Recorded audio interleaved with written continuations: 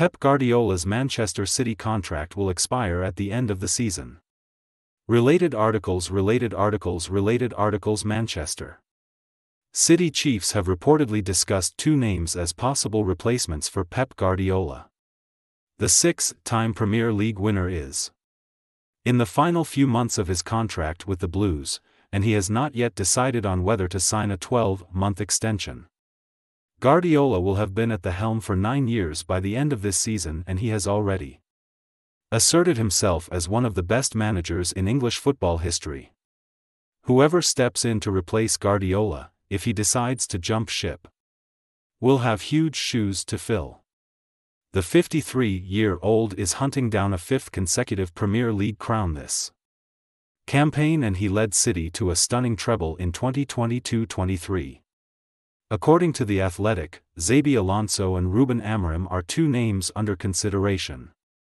City have just appointed Hugo Viana to take over from Txiki Begiristain as sporting director from the start of next season.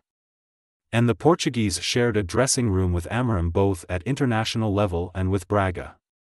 Viana has been the director of football at Sporting, where Amorim is currently in charge, since 2018. And City are reportedly open to the idea of reuniting them if Guardiola departs. Amorim, 39, has spent 4 years in charge of Sporting and is viewed as one of the most exciting young managers in world football. He was previously the subject of strong links to Chelsea, Tottenham and Liverpool. Alonso is another up-and-comer attracting the interest of City bosses. The 42-year-old won the league and cup double in his debut season with Bayer Leverkusen, going the entire Bundesliga campaign undefeated. But his experience is limited, having only been in charge of Real Sociedad's reserve team prior to 2022.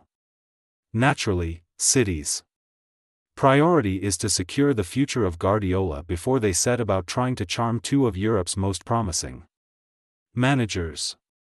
The Blues are currently fighting a legal battle against the Premier League relating to 115 alleged breaches of financial rules. Guardiola would reportedly be more likely to extend his stay at the Etihad out of defiance if the club are found guilty. Speaking during the international break, Guardiola confirmed that his future is still up in the air. Leaving City.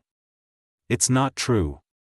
I haven't decided yet, he told Che Tempo Che FA.